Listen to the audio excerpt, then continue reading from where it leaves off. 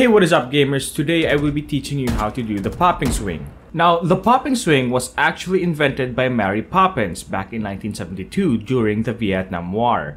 She noticed that while moving, the enemy's bullet seems to not hit her. Now she told her boy Johnny, "Yo Johnny, you can just like sprint and the bullets won't hit you." And then Johnny's like, "Oh sure, let me try it."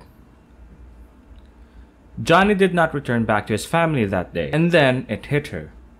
Not a bullet, unlike Johnny. It hit her that you needed to be strafing to not get hit by the bullets. Now this philosophy can also be applied to video games. You just need to strafe to not get hit by the bullets. As long as you are strafing, there is 0% chance on you getting hit by anything. So you just need to hold your strafe key until you can readjust your aim and click on the enemy's head. Go ahead and try it. Good luck, have fun.